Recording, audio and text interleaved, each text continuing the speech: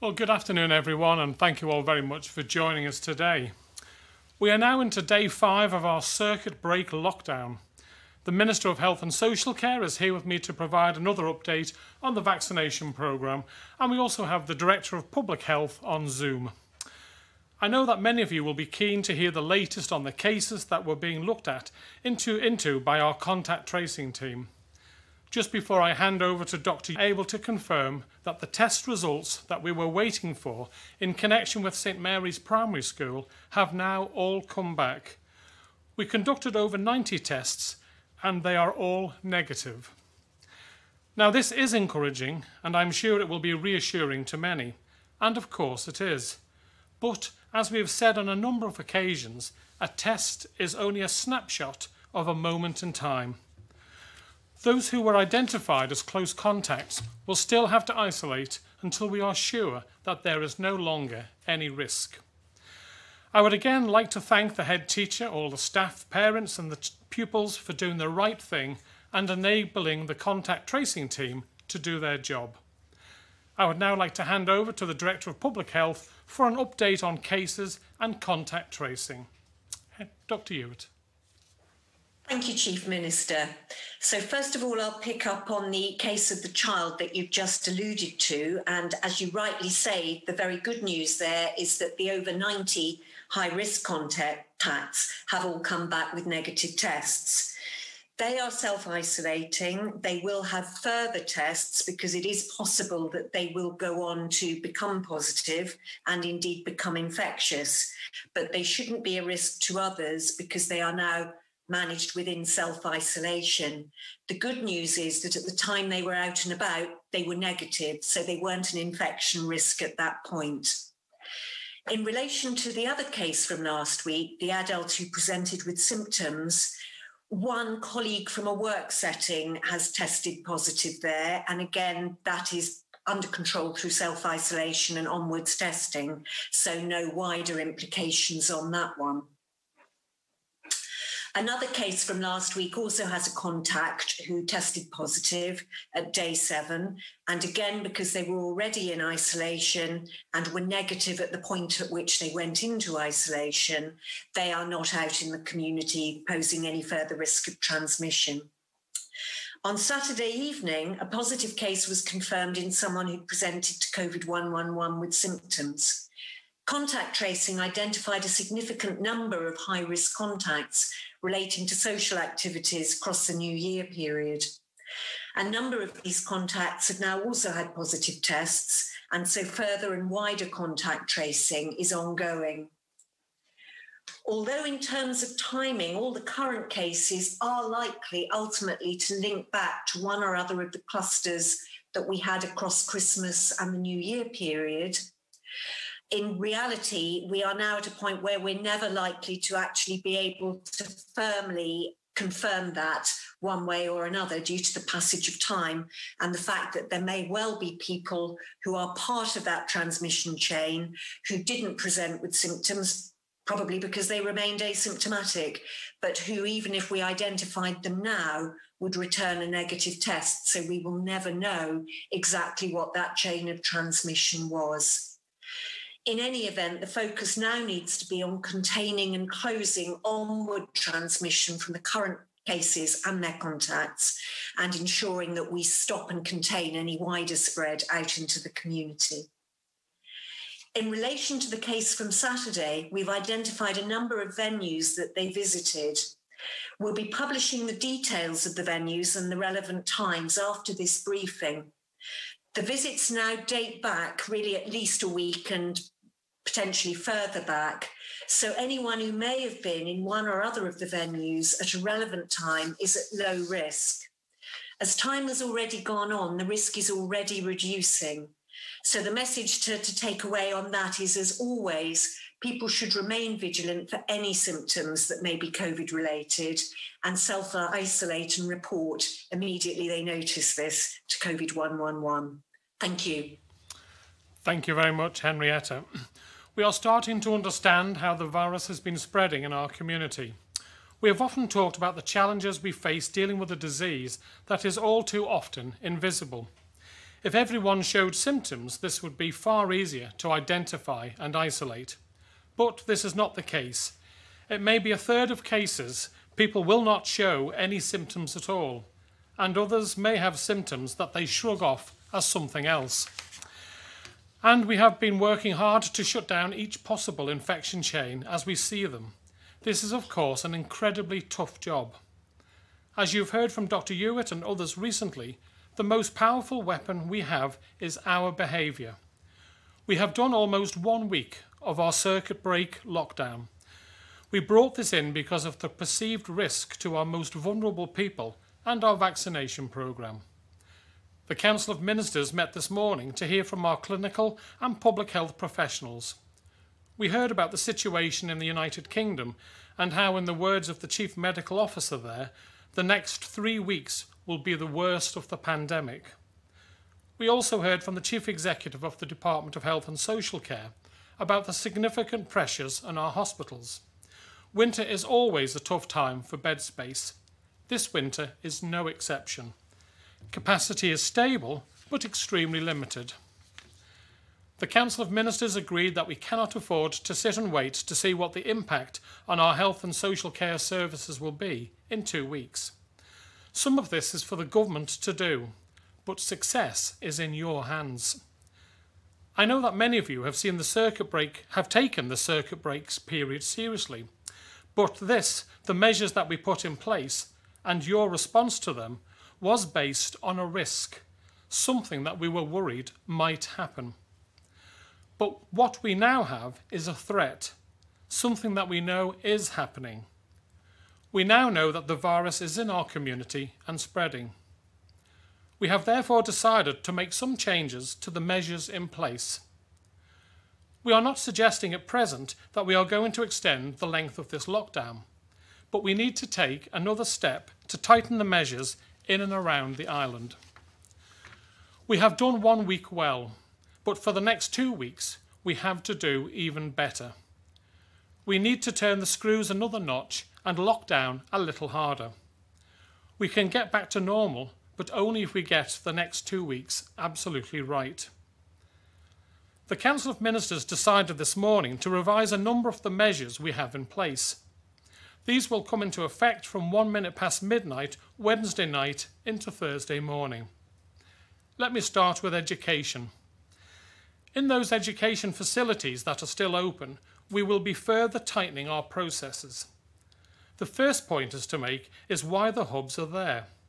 They are there for vulnerable children and the children of essential workers when this is essential, where they have no alternative possible arrangements. We will be reinforcing bubbles within schools. This is about keeping together children of the same age groups or those who have come to the hub from the same school. We will be issuing further advice on face coverings in schools today. This will continue to strongly advise face coverings for all adults and secondary age students where they can. We do have a small number of face coverings available, but our preference would be that students bring their own. If primary age children have a mask of their own, we would encourage them to wear it also.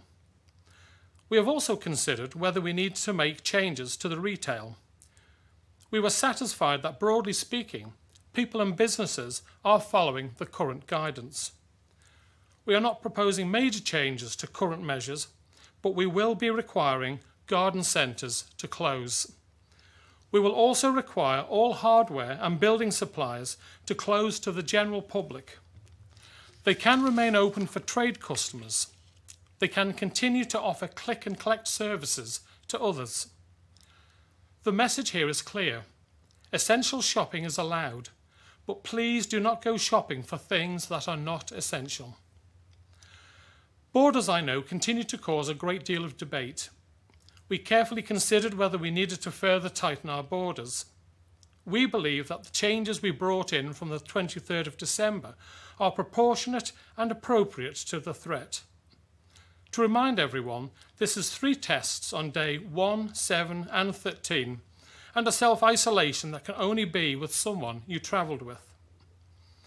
These measures work if people respect the rules. Self-isolation means just that. given the rates of infection across the United Kingdom and beyond, we have to assume people travelling here are at a high risk of infection and should be treated accordingly. Yes, you can drop off things for them, but any contact with them is a breach of their legal direction, and it puts you, your family, and your community at risk. If you are considering travel off island, please think very carefully before you do.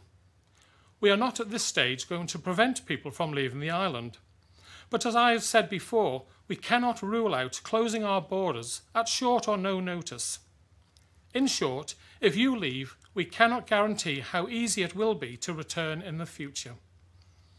We will keep all of these measures under regular review, as you would expect. If we need to tighten them, we will. But the important message I would like you to take away today is that while a certain amount of this is for government to do, success is in your hands. I need you to think before you act in everything you do. The UK's Chief Medical Officer, Chris Whitty, has used a phrase that I think is important to us. He has asked everyone to act as if they were infected with COVID. I know the situation across is not the same as here, but this is the right way to think. Every time you are considering leaving your home, think again about whether your journey is really essential. If you were infectious, how many people might you be spreading it to? And before you get into your car, let's not forget any incident on the roads can put tremendous pressure on our health and emergency services. They are under enough pressure from COVID. Do you want to risk adding to that? And even if you are just going out for your daily exercise, do you really need to drive there? Exercise locally if you can. Respect the space of others as you want them to respect yours. We have been receiving reports of certain of our outdoor spaces becoming crowded at times of the day. Please use common sense. If there are too many people, go somewhere else or come another time. Again, take a moment and picture what you would do if everyone was infectious. Walk on by. At the moment, we do not want to limit exercise or close sites. We are hoping that people will see that this is the responsible thing to do, but if we need to, we will. And if it is essential to pick up food or medicine, surely the best thing would be to assume you are infectious. Keep your distance, wear a face covering, wash your hands. If you are tempted to allow someone to come into your home, even if it is someone you know well or it is for something essential like care of an emergency, consider what it would mean if they were infectious. You don't know if they are infectious or not. Assume they are. Do you want to put yourself and your family at risk? We have asked people who can to work from home. Any person-to-person contact increases the risk of spread. If it can be avoided, then it must be. This is a call out to employers. Do everything you can to enable your employees to stay at home. Do you want your company to become the next cluster? Please do the right thing. We must not forget why we are all doing this. Yes, we want to get back to the normality as soon as we can, but it is critical that we protect the rollout of our vaccine programme. The situation on this changes regularly, so I would like to invite the Minister for Health and Social Care to give us an update. Thank you, Chief Minister. Although I only gave an update on vaccinations at the end of last week, things have moved on, and with it being a matter of national importance, I feel it's important that a further update is given. Many will have seen that a third vaccine, the Moderna vaccine, has been approved for use by the United Kingdom. This will be exactly the same as the other vaccines, and we will be entitled to an element of the UK supply based on our size of population, which is 0.13% of the overall UK population. That means we would be entitled to 13,000 doses, enough to vaccinate 6,500 people. The UK is not expecting any supplies of Moderna until the spring, so that will be the earliest that this vaccine will become available for use. Again, like other vaccines, the UK's deliveries are spread out between now and September, and we do not receive all of our entitlement at once. There are also logistical challenges with the Moderna, just as there is with the Pfizer vaccine, in that it has to be transported at minus 20 degrees Celsius, although once defrosted, it is less logistically challenging in that it can be stored at fridge temperature for up to 30 days and can maintain stability at room temperature for up to 12 hours. The over 80s letters that I referred to last week have been prepared and have started being issued to those who are mobile. In fact, I'm delighted to say that we have carried out our first over 80s vaccination today at Newlands. Those in this category who are housebound will be contacted separately to make arrangements for them to have their vaccination. With the letter, we have included a handy leaflet which should address any questions people may have around the vaccination and the process. Once people are in receipt of their letter, they will be able to arrange their appointment via 111. I do need to stress again that if you are in this category, it is important that you wait to receive your letter before contacting 111. They can only arrange your appointment once you have your letter. The operational processing for the vaccination of care homes is now also complete, and the final clinical protocols are in the process of being finalised. We therefore currently intend to begin the rollout to residential homes later this week. The current plan is that we will have completed the vaccination of those in care and residential settings by the end of this month. Turning to another topic, and I know has raised some queries in relation to patient transfers and isolation upon return. It is possible where patient transfers upon return require care in the home for them to isolate within their households, with the whole household isolating with them. There is the ability for a patient transfer to be issued with a modified direction notice in these instances. It is important, though, to emphasise that this is a clinical decision around if the person needs to isolate at home in order that other members of the household can care for them. If they, for medical reasons, need this, then it is possible for that to be done. Thank you, Chief Minister. And thank you, David. And on that positive note, I would now like to go to the media for questions. And first we have is Tim Glover from Manx Radio. Good afternoon, Tim. Faster Mai.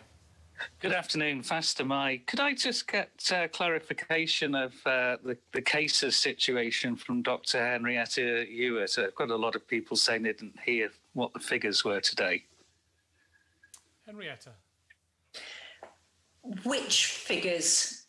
What number of new cases, number of people we've got at the moment? Okay, we have a total of 21 active cases at the moment, but some of those, of course, are returning travellers. In terms of the new cases of interest that I was reporting on today, the main one is the symptomatic case that was identified late Saturday evening, and the ongoing contact tracing around that is identifying further positives in their close contacts, and we'll tell you about that as we complete that process and have clarity on what those numbers are, and also on the chains that we've had to follow down as a result of them.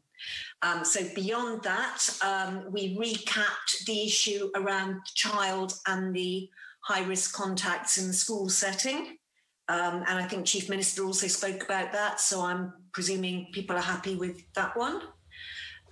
Beyond that, we had a workplace colleague of the adult who presented with symptoms last week who tested positive, already in self-isolation, so no wider contact tracing implications there. And the same situation applied to another close contact of a case from last week who also was negative on identification but is now tested positive during self-isolation. So again, no further contact tracing issues there. Thank you, Henrietta. And maybe, David, you might like to give the total number of tests for everyone. Yeah, I'll give you the total number of figures that are going to appear on the website. Tim, apologies, I think I got ahead of myself with vaccinations and I didn't give that out. So the figures that will be coming out onto the website, total tests undertaken is now 23,826. 12 awaiting results, which means total concluded tests of 23,814. In the last 24-hour period, the number of tests undertaken is 296. In the last 24-hour reporting period, that means there's 6 new cases out of that, with total confirmed cases being 403, and that relates to what the Director of Public Health has just referred to in terms of the links between cases. And none of those cases are currently in hospital. Thank you. The main thrust of today has been stay at home, but there are a lot of people commenting on how much busier it seems out and about when compared to the previous lockdown at any stage of that. Are people being a little bit too complacent? Well, I think quite a few people, Tim, have said to me that they're seeing an awful lot more traffic on the roads, and that's why we've messaged today that it really, if you need, do you really need to go out there? So we've come up with some pretty firm messaging on the need to stay at home, and we are revisiting the number of pupils that are using our hub schools to see whether they really are essential. So on the face of it, it does look as if maybe some more people than should be are getting out and about. That's why we've asked people really to think, to presume that they may have the virus, and what would they do? Is their journey really essential? And I'm just relying on the Great Manx public to think and reduce their activity for the coming fortnight. Thank you. Thanks very much, Tim. Now we move on to Paul Moulton from Isle of Man Television. Good afternoon, Paul. Faster Mai. Good afternoon, Chief Minister. And Mr Ashford, do we need to add an R number now to these statistics, by the way? No, in terms of the R number, Paul, it goes back to a conversation I think we did in one of our one-to-one interviews during the last lockdown. When it comes to small jurisdictions, the R number isn't quite as relevant because where you get very spikes in statistical changes, which changes your R number. So, for instance, if you looked at Jersey and when Guernsey had their cluster and where the R number looked to be, it wasn't really representative. R numbers only really work in large jurisdictions. They don't work so much in small jurisdictions where you may have spikes in numbers. But I'll bring the Director of Public Health in if she's anything further to add on that. No, that's absolutely correct. Indeed, looking across the UK, even at local authority level, and local authorities are bigger than our population, the R number is not useful. So, yes, I completely agree with what Minister Ashford has just said there. OK, and just to be confirmed, it was 8 more cases today? Because I was looking at the website, it's not been updated yet. Is that the case? 8 more new cases today? On the lab figures, Paul, that I have in front of me, it's 6 that have been reported in the last 24-hour period. Fine. And my second question is, you say you've given vaccination now to the first over 80s, but I've been talking to care homes, and obviously these are out of town as well, and obviously no sign of that, no sign of the letter which is needed. And of course, this is a very important part of the process. And I think there's a bit of concern from some of the nursing homes I've talked to, the situation going on. And I know the people working at the homes have now had their vaccines, but how long until you actually can see a full run and a full rollout to all the other people of over 80 years old? Yeah, as I just stated in the statement, we're planning to start the rollout to care home settings later this week, with an expectation that it will be completed by the end of January. In terms of the letters, I assume you're referring to the consent letters. For those that have capacity to do so, that will be done at the time of the vaccination. So in relation to the care home settings, we will be going in with the consent letters for them to sign. It won't be consent. Signed off last. I was getting information. Is that done and dusted? Sorry, Paul, I didn't hear the first part of that. Is a consent form finalised and signed off? I heard it was still being worked on. Yeah, my understanding now is that the clinical protocols will be in place in time for us to start rolling out at the end of this week. Right, thank you very much, Paul. Now we move on to Helen McKenna from Isle of Man Newspapers. Good afternoon, Helen. Faster Mai. Good afternoon, Ministers. What's being done to ensure that public information about lockdown is reaching members of the community whose first language isn't English? Right, very good point, and I would hope that our website enables people to press a link which changes it into a language that they understand. If that's not the case, I will ensure that we do our utmost to help people whose English isn't their first language. Yeah, good question, Helen. I'll take that away and make sure that we have a good response. Okay, thank you. And then secondly, it's my understanding that if there's no community cases before the end of lockdown, the week of the 27th of January. If that is the case, then we can presumably come out of lockdown when scheduled. But if there are cases within the community before the end, will we need to extend lockdown?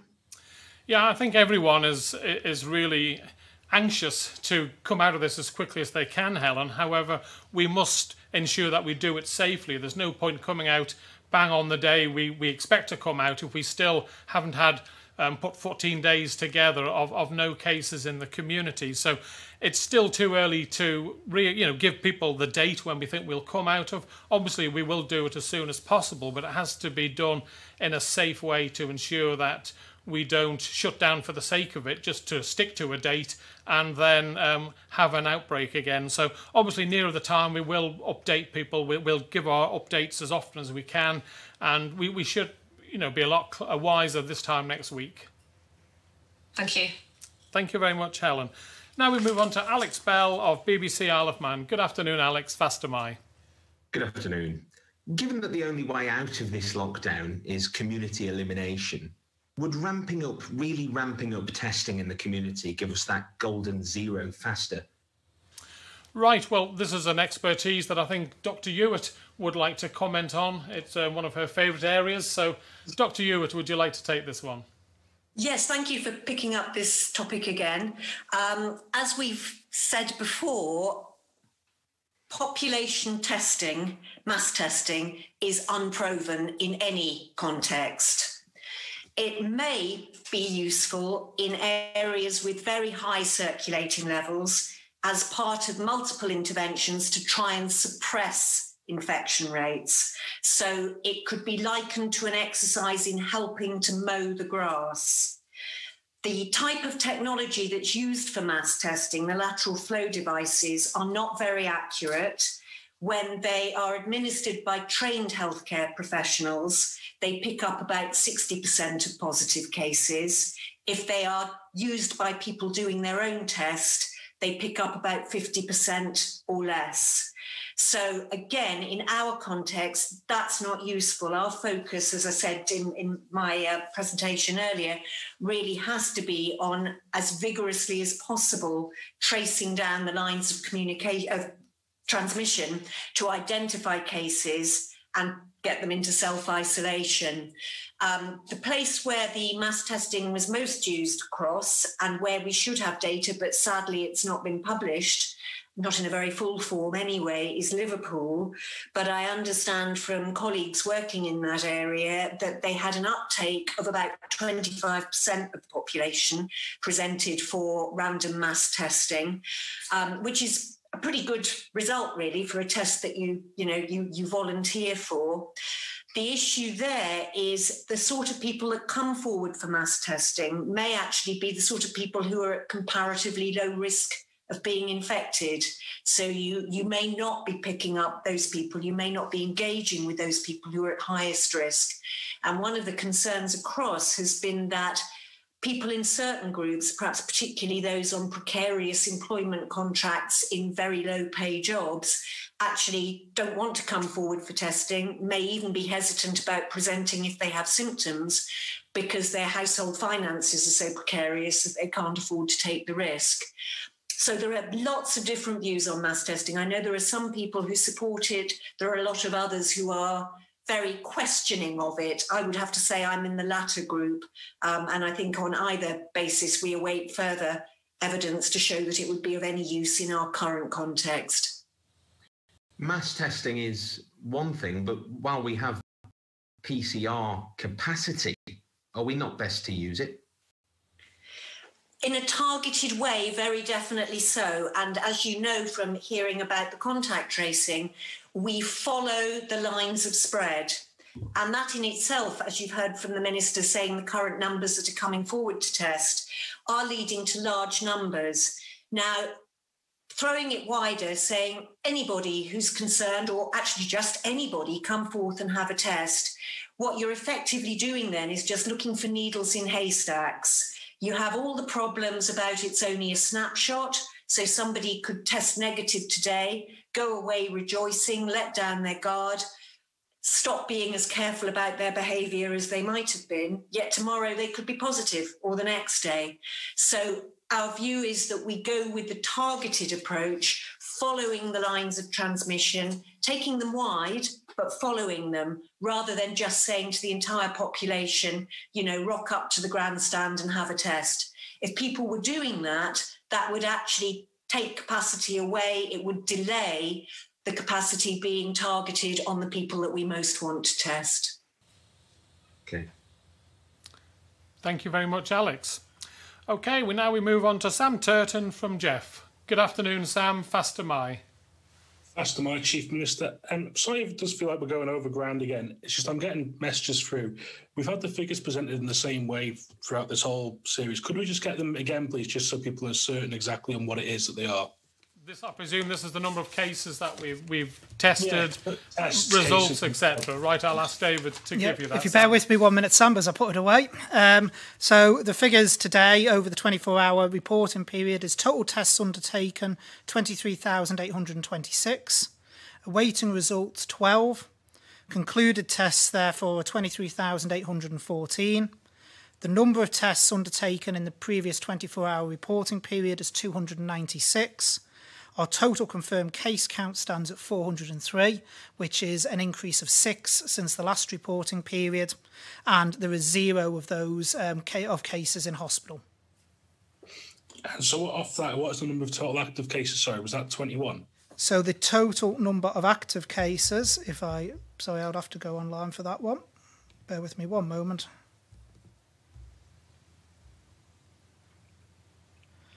The total number of active cases on the lab figures I have in front of me is 27. Thank you. And then during the first wave and first lockdown, we had this graph that used to be shared, which was focused on projections and data modelling. Do we have that this time for projections in the community? In terms of the graphs, the answer is no, Sam. What we were trying to do with those graphs, we've got to go back and remember, we saw the trajectory of Italy, we saw where the UK was going. We were starting from afresh then. We hadn't got the health services set up to be able to cope with an influx of COVID-19. So what we were demonstrating was where the potential was for us to go. And if people go back and look at that graph, and it is still available online, where we started out, we were actually on the Italy trajectory until we put measures in place. What we're more interested in now with our strategy, which is an elimination strategy, is completely eliminating the virus from our community. So that's slightly different to what we were demonstrating in those graphs. Thank you. Thanks very much, Sam. Now we move on to Rob Pritchard from 3FM. Good afternoon, Rob. Faster my. Good afternoon, Chief Minister. My first question to Minister Ashford, please, just with regards to the vaccination programme. We've already got the Pfizer rollout that has started, and that's currently running at 3 days a week. You say that the Oxford jab's on island, but you're waiting for the likes of the indemnities and the protocols to go through before that's rolled out. Once we get to the stage where we have 2 vaccines being rolled out, how confident are you that we actually have the staffing capacity to run both of those at the same time? I'm completely confident because I've seen the staffing planning and we actually already have it in place from the whole period from now to September. So we do have the staffing capacity, including being able to operate on a hub system. And we also, what we need to be absolutely certain on is, of course, the deliveries into the island, because should anything affect the UK's delivery schedule, that will have a knock-on effect for us because we get ours as a per-head population. But in terms of staffing, we are very confident that we have robust staffing plans to be able to manage both vaccines and be able to ramp up as the deliveries come into the island. Thank you. My second question to the Chief Minister. You've talked about reports from people to you about possibly more cars being on the roads, for example. You also made a brief comment just at the start of this conference about making sure we minimise strain on the emergency services out on the roads. Is there maybe not an argument possibly for bringing back an all-Ireland speed limit just to really minimise potential incidents? Well, it's being considered, Rob. Obviously, it's not the sort of thing we want to do straight away. If we see that there's an abuse or people continue to travel in large numbers, then it's something we will have to consider. We considered it today, but decided not to quite go that far just yet. We're trusting people to to be responsible, to look after their friends, themselves, their neighbours, their family, and to only go out if they really need to. And but as I say, we'll review this in the future should we feel the need to, Rob. Thank you very much. Thanks very much, Rob. And now we come to Simon Richardson from Business 365. Good afternoon, Simon. Fast am I. Thank you, Chief Minister, and good afternoon. I've been contacted by somebody who's concerned about the welfare of taxi drivers that are booked by people who require a COVID test. Obviously, it involves a lift to the test centre and back to their home. Now, drivers can have a person awaiting a test in their taxi for well over the standard 15 minutes, which can in some cases stretch to well over an hour. Now, with this in mind, drivers can potentially then have the virus literally in their back seat for lengthy periods of time, possibly multiple times a day. Now, the person who contacted me said that a different driver had a passenger coughing in the back seat of their car at the test centre and was told to close the window and cough back into the taxi rather than with the window open. Now, the obvious concern is that if the virus was passed on to a taxi driver in this scenario, who then had multiple dealings with the public, even with a mask on, the chance of spread would be high. Now, the driver who's expressed the concern is now refusing to take passengers to the COVID testing area. Now, he and others would like to hear some clear guidance on what taxis should be doing and whether, in fact, they should really be doing this journey at all. Thank you for that, Simon. And I was led to believe that there were protocols in place for our taxi drivers for taking people up to the testing centre at the grandstand. Maybe Dr. Ewart would like to expand on that, or David? I'll bring the Director of Public Health in, if I may, Chief Minister. Yes, thank you. You're right, Chief Minister. There are protocols in place for this to mitigate the risk to the taxi drivers. And that includes wearing of face masks, maintaining social distance while they're outside of the taxi, pre-ordering, prepaying so that there's no exchange of cash or handing over of cards or anything during the actual journey to avoid any physical contact. The passenger should be diagonally behind the taxi driver. They should all be both be wearing face coverings throughout. They shouldn't be talking to avoid any spread by that route. And they should have ventilation throughout by having the windows partially open. So I must say I'm concerned to hear the advice that appears to have been given in this case at the grandstand that they should shut the windows. That's not correct. Obviously, they need to ventilate the space because there is a risk both of direct droplet infection, but also of recirculation in the car aircon system if people are coughing into a closed system. And as we know very well, the risks of transmission are much lower in the open air, which would, equate to the windows open situation. So it appears that the advice they were given on that occasion was not correct, and we'll follow that up to make sure that doesn't happen again. Yeah, thanks for that. Thanks for that. And as I say, as Dr. Ewart just said, we will follow up on that to make sure that the advice is given again to all our taxi drivers. Thank you. And secondly, it's something that's actually just come into me now. Somebody was asking for an update in respect of dental practices, and basically, are routine checkups essential at this time? David, do you want to take this one? Yeah, I'll come in on that if I may, Chief Minister. DHSC is looking through all our protocols, including what is currently open, what needs to be restricted. We have done a very recent review. At the moment, we don't feel there is the concern to have to put restrictions in place for dental practices. They are very professional people. They have very strict protocols around how they treat people, and they are adhering to that. So at the moment, we don't feel there is a need for that kind of restriction, but we are not saying that that doesn't mean that, dependent upon what emerges over the next few days, that we won't need to put restrictions in place. But for the moment, we believe the dentists are being very professional. They have appropriate protocols and safety measures in place to protect the public. Thank you very much. Thank you very much, Simon, and thank you all for your questions. Now, I know it is important for us to get clear information out to the public as soon as possible. We are doing our best within the constraints of confidentiality that I'm sure you will understand. We plan to hold these briefings on Wednesday and Friday this week. Of course, if there are important developments that need sharing immediately, we will do so. I know that as well as being an important tool, social media can lead to great anxiety and occasionally misinformation.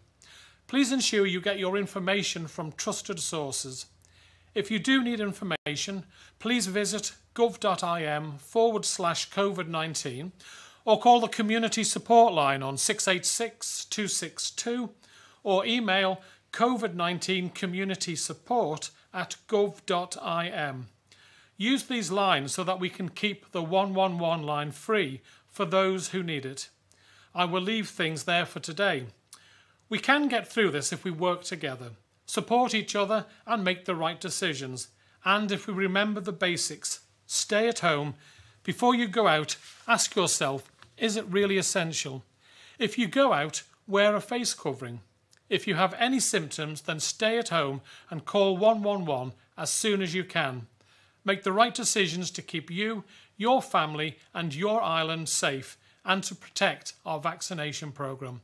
That's all for today. Thank you all very much.